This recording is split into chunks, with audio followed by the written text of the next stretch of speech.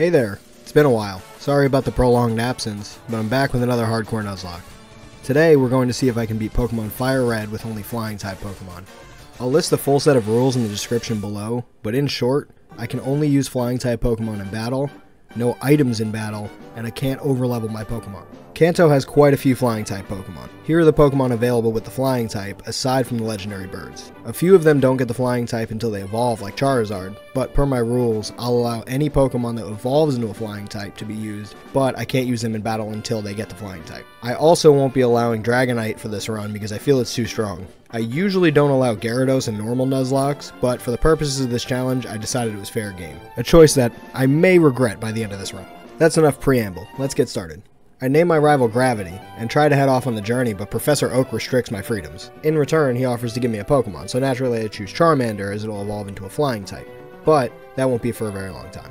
I name him American, and he has a timid nature, which is plus speed and minus attack, which is actually not too bad considering most of the Pokemon I'm going to be using this run are physical attackers, and I plan on making Charizard a special attacker anyways.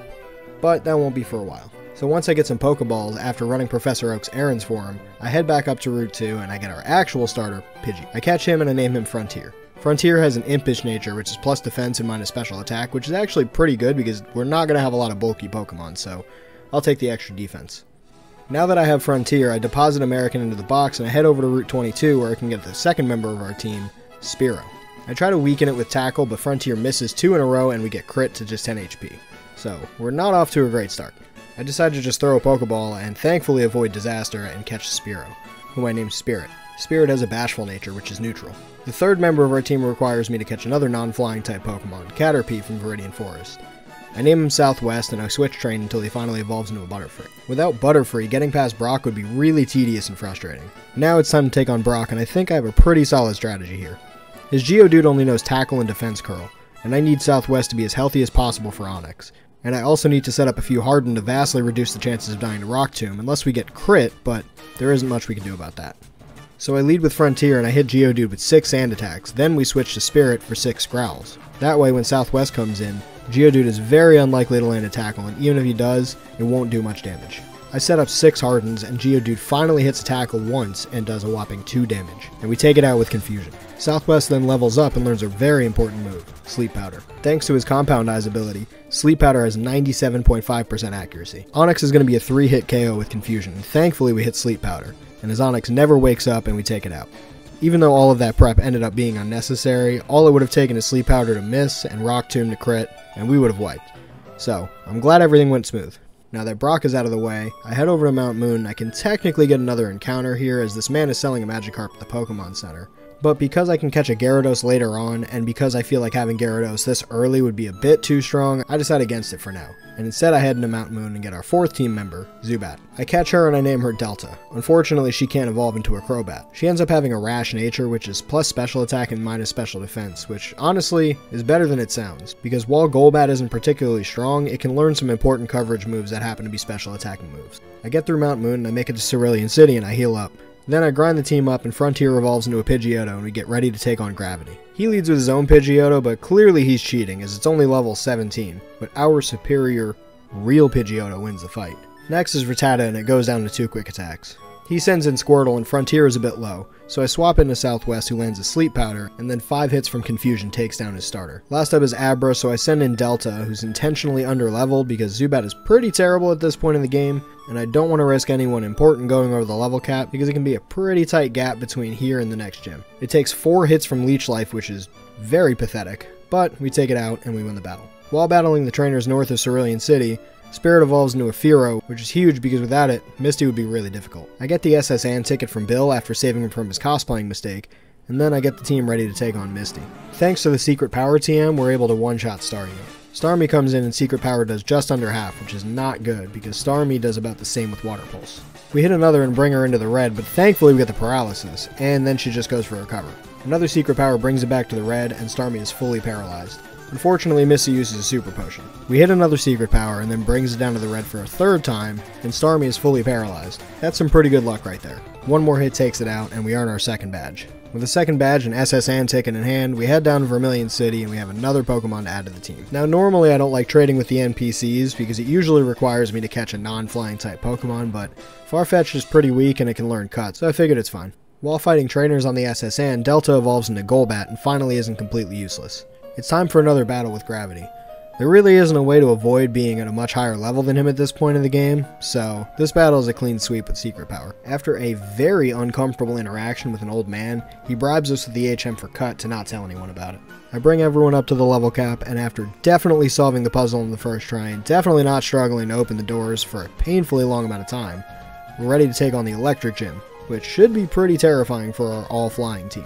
However, his first two Pokemon are wildly underleveled compared to the level cap, and both of them go down to one shot with Secret Power. Raichu comes out, and Secret Power does about 80% and paralyzes, as Raichu retaliates with Thunder Wave, but our berry cures the paralysis. Lieutenant Surge then draws up a very terrible battle plan of healing his paralysis instead of his HP, and Spirit takes him down with another Secret Power. Fearow is kind of a badass in the early game. I get the HM for Flash and I teach it to Southwest because while I can navigate Rock Tunnel without it, there's quite a few trainers with rock types that I would rather just avoid. We manage to get through unscathed and make it to Lavender Town, and from here we can get a new team member. I head on over to Celadon City and I get the coin case from this depressed man who lost it all. And I can technically get a Scyther from the game corner, but it's also possible to catch one in the Safari Zone, so I figured I should try to catch one naturally first, and if not, I'll come back and get one. I do head over to Route 16 to find our next team member, and Frontier almost kills it with a critical hit tackle. Thankfully she lives, and we catch her and name her United, which I accidentally typed in all caps and have to go and change afterwards because it would have driven me crazy. She managed to live on just 1 HP.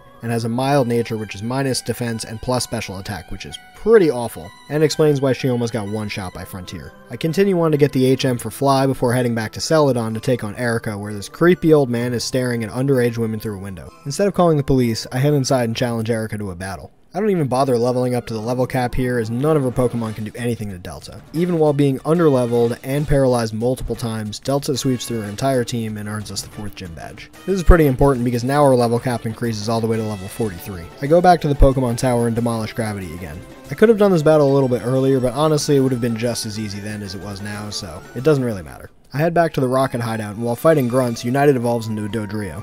I get through the hideout and I make it to Giovanni, who would be pretty difficult with his Rock-type Pokemon, but Delta can learn the move Giga Drain, which we got from Erica. So she's able to one-shot both Onix and Rhyhorn, and then he sends in his Kangaskhan. This thing is a little bit scary. He uses Fake Out, but Delta has Inner Focus and then lands a Confuse Ray. I decide to go for a wing attack, which doesn't do much, and Kangaskhan breaks through confusion and lands a massive Mega Punch and brings Delta too low to stay in. So I send in Frontier, who also gets pummeled by a Mega Punch, and I have to switch again. So I send in Farfetch to hit some sand attacks, and eventually he gets hit with Mega Punch and goes down. Our first death of the run. This allows for a clean switch and a Spirit to finish off the Kangaskhan. After the battle, Golbat tries to evolve into a Crobat, but it can't.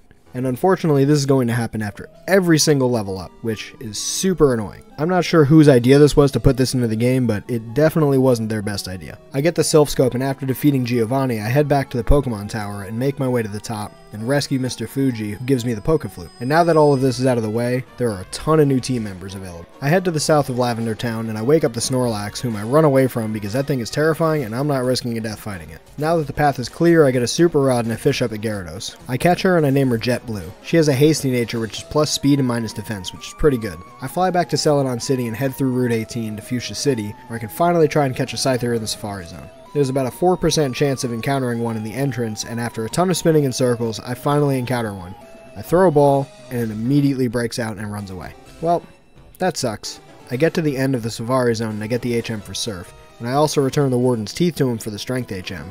Then I deposit Frontier and welcome American back to the team, because now that the level cap is up to 43, I can evolve him into a Charizard. After gambling for a little bit and buying the rest of the necessary coins from the game corner, I deposit Spirit, who has been an absolute rock star, and buy a Scyther that I name Allegiant. He has a hasty nature as well. I then go to the move deleter and get rid of Flash on Southwest and teach him the TM for Psychic, as he's the only Pokemon on our team that can learn it. After getting everyone up to speed, American finally evolves into a Charizard and gets the Flying type.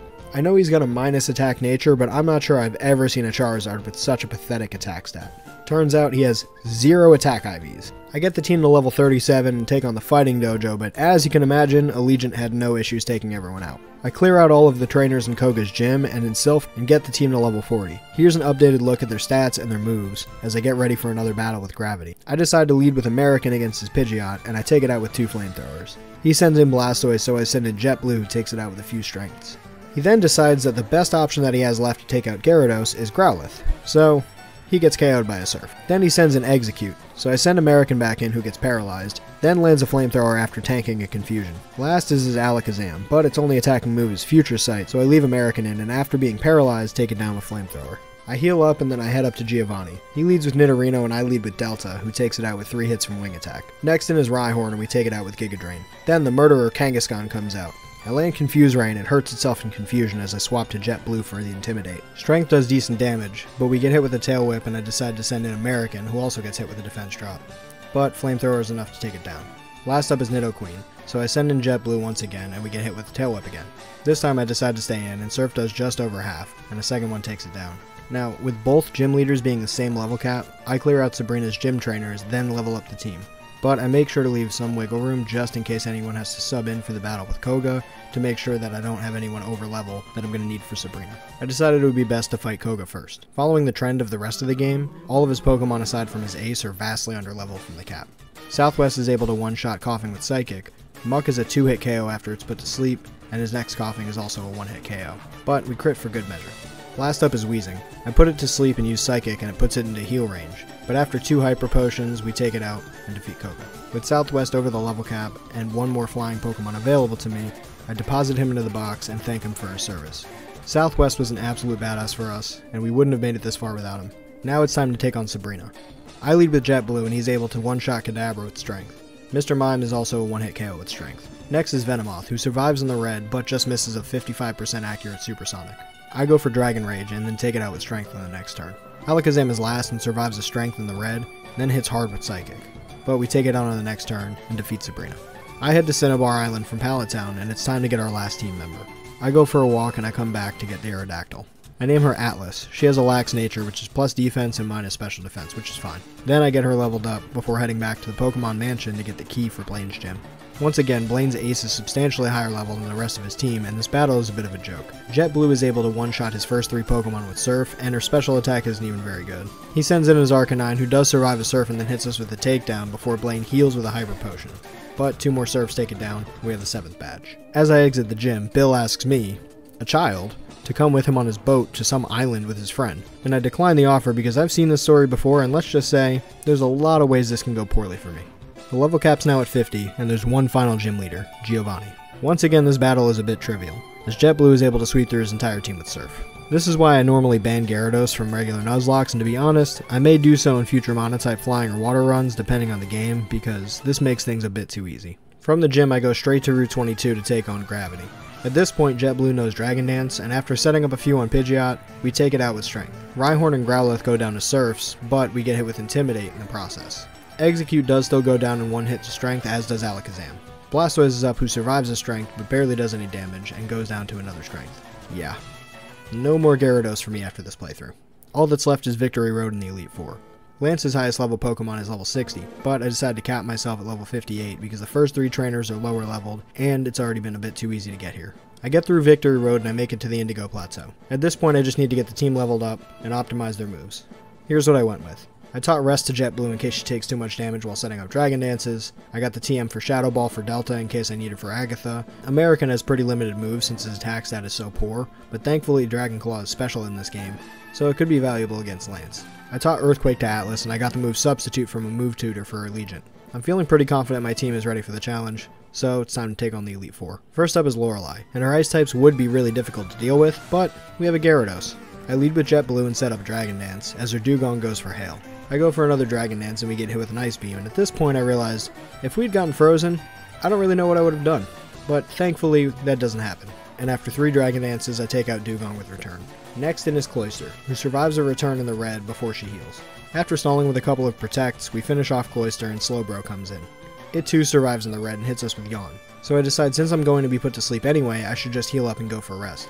After a few turns, we wake up and finish off Slowbro. Jinx has low defense and is an easy one-hit KO with Return, and last in is Lapras, who also goes down to a Return. Next up is Bruno, and my utter lack of preparation and assumption that this would be a free win becomes very obvious. Once again, I lead with Jet Blue and I knock out the Onix with Surf. Hitmonchan is next and I go for Surf and it does next to nothing. Then we get it with a Rock Tomb. Afterwards, we take it out with a Return. Machamp comes in next, but for whatever reason I decide to go for Surf instead of Return, which doesn't do a lot of damage. Then he goes for Bulk Up, which is pretty terrifying. For whatever reason I convince myself another Surf is the right move, and we get hit hard with Rock Tomb and down to just 56 HP. JetBlue is now even slower, so I have to switch, but everything feels pretty risky to swap in on a Rock Tomb. I decide to send an Atlas, and thankfully Machamp misses. Then a Wing Attack crit takes out Machamp. That was very sloppy. Onix comes in next, and I send in Delta because this Onix doesn't have a Rock move, and I take it down with Giga Drain. Last in is Hitmonlee, so I swap back into Atlas, and Hitmonlee just misses a Mega Kick, then goes down to a Wing Attack. If Machamp had just gotten off another Bulk Up or two, that would have at the very least resulted in a few deaths, which I would have deserved for being lazy and assuming I could just breeze through the fighting trainer. Next up is Agatha, and unlike Bruno, I have a concrete plan on how to beat her. Because her first Gengar loves to use status moves, I'm able to lead with Allegiant and use Substitute, then set up 3 Swords Dance as she goes for a couple of double teams. But I taught Allegiant Aerial Ace for this exact reason, and from here it's a clean sweep through her team. If I were a little better at Nuzlocking, I would probably ban setup moves too, but we're not quite there yet. Last up is Lance, and I'm a bit worried because his Gyarados has Intimidate, which is tough because most of our damage is physical. I lead with my own Gyarados and we intimidate each other, and I go for Dragon Dance as he hits with Dragon Rage. Next turn he just goes for Bite, and we're able to set up another Dragon Dance. We manage to get off 4 Dragon Dances, and after waking up from rest, we take it down. Aerodactyl is next, and I know I can't kill it with Surf, but we take it down to the red, and it just goes for Scary Face. He heals, and then 2 more Surfs take it down. The 2 Dragonair go down to a single return, and then he sends out his Dragonite, who lives on just 1 HP after a return, but it just goes for Safeguard. If Lance had simply decided to attack us with Aerodactyl and Dragonite, that could have gone a bit differently, but in the end, it was a clean sweep. We've made it through the Elite Four, and only the champion remains. Our arch nemesis, Gravity. I can't really set up Dragon Dances against Pidgeot as it knows Feather Dance, and I can't use Allegiant to set up because it's weak to flying moves. So I lead with Atlas to take it out with 2 Ancient Powers. This is also going to bait out his Blastoise, so I can switch into Jet Blue and set up Dragon Dance. He hits us with 2 Hydro Pumps to just above half, and we get off 2 Dragon Dances, but then he goes for Rain Dance, which means another Hydro Pump might put us into crit range. So I decide to go for a Return, and we get hit to just 35 HP with a Hydro Pump. We heal up a bit with a Citrus Berry and take it down with a Return. And then for whatever reason he sends in Rhyhorn, who easily goes down to a Surf. Alakazam then comes in, but fortunately we outspeed and take it out with a Return. Exeggutor is next, and I go for Rest to heal up, but Egg Bomb does surprisingly high damage. So after a second one I send an American, who also gets hit pretty hard with an Egg Bomb. But at this point I basically can't lose, and I decide to go for a completely unnecessary and disrespectful Overheat to obliterate his Exeggutor. His last Pokemon is Arcanine. Can't do much to Atlas, so after a few Earthquakes he goes down, and we've defeated the Elite Four. This was a pretty interesting run. I feel like having Gyarados made things a bit too easy, and I expected this to be a little bit more of a challenge. I know I said Platinum is my favorite game, but the first game I ever Nuzlocked is Pokemon Leaf Green, and I've played through Kanto more times than any other region, so next time I revisit Kanto, I'll make sure that I find a much more difficult challenge. Either way, I had a ton of fun playing through this run. If you enjoyed this video, be sure to give it a like, and I know I had a pretty long hiatus between videos, but I'm motivated to make more. So if you want to see more content like this, be sure to subscribe. I mostly plan on sticking with Gens 3 to 5 for now, as those are the ones that I'm most familiar with. But maybe I'll do some ROM hacks or some newer games in the future as well. It's time for me and the squad to fly off into the sunset. Thanks for watching, and I'll smell you later.